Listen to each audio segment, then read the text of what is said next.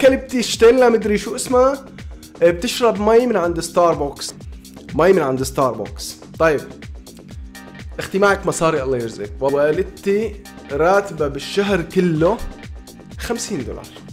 وستاربوكس المي عندهم مجاني. يعني في عالم بتألف قصص شو عاملة لك. أنا أصلا إذا بحكي عن شو عاملة يمكن تنصدم العالم، بس أنا ما بيجي بقول والله أنا تبرعت بهالشي. مرحبا بكل متابعين قناة جوج تي في على اليوتيوب، أهلا وسهلا فيكم فيديو جديد وخبر جديد.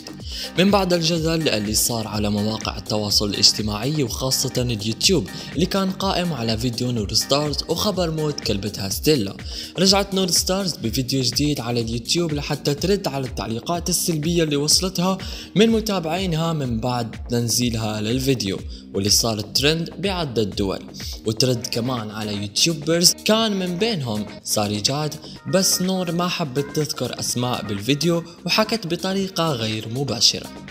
غلط بشوفه انه حضرتك من العراق، تمام؟ وبالعراق كل يوم في شهداء، تمام؟ وانت عراقية.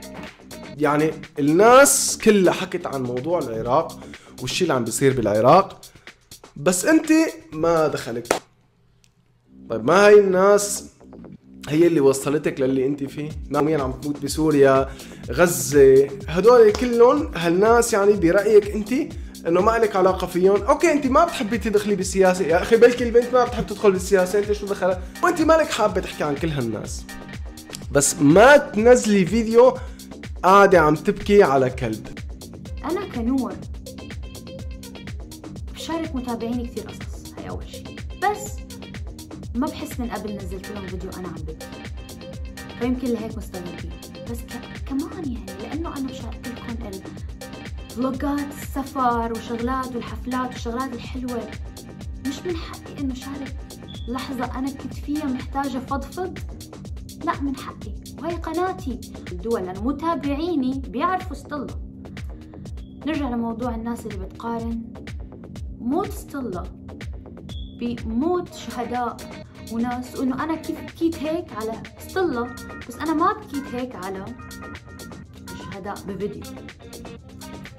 أنا بدي أسأل سؤال، الشخص اللي بيبكي هيك على كلب مثل ما أنتم بتقولوا كلب، ما بيبكي على بشر؟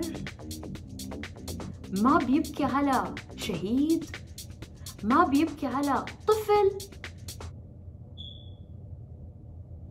يعني لهالدرجة أنا حدا قلبه قاسي، ولك والله العظيم والله إنه بلشت أسأل حالي إنه وات، إنه شككتوني بحالي إنه هالدرجة أنا حدا بلا قلب. وهون نكون وصلنا لنهاية الفيديو. لا تنسوا تضغطوا على زر السبسكرايب لتوصلكم جميع أخبار اليوتيوبرز أول بأول، وزر اللايك لتشجيعنا على تنزيل الأكثر.